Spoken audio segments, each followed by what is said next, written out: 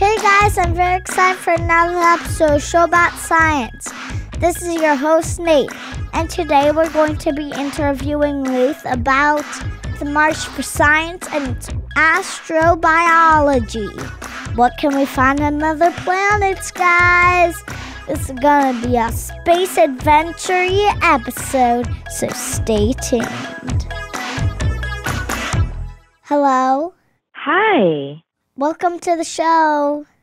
Thank you. How are you doing today, Nate? I'm doing good. That's wonderful. So could you introduce yourself? Sure. My name is Luoth Chou, but I go by Lou. I am an organic geochemist, and I am a PhD student at the University of Illinois at Chicago in the Department of Earth and Environmental Sciences. And my research is focused on astrobiology. And I'm here to talk about the March for Science.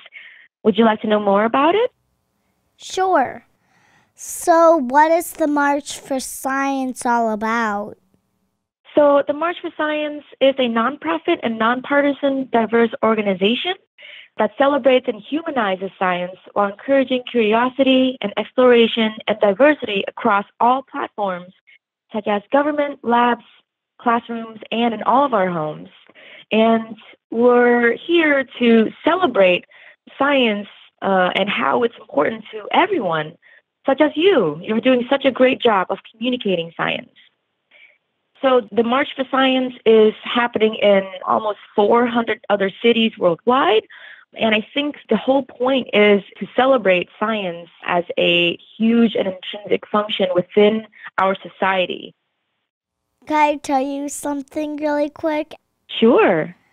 I'm also going to be a reporter, everyone, at the March for Science. So if you're going, look for me there. That's wonderful. I can't wait. I'm going to be at the one in Chicago.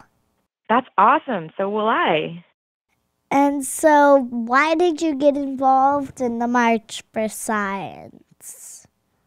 So I am a scientist, and I am invested in this overarching idea of how science is very important to society.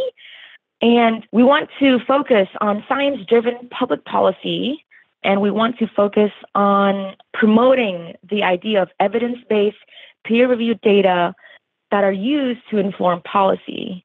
And we stand for the funding of justice-based and ethical science and the support for scientific organizations. Thank you for being on the show.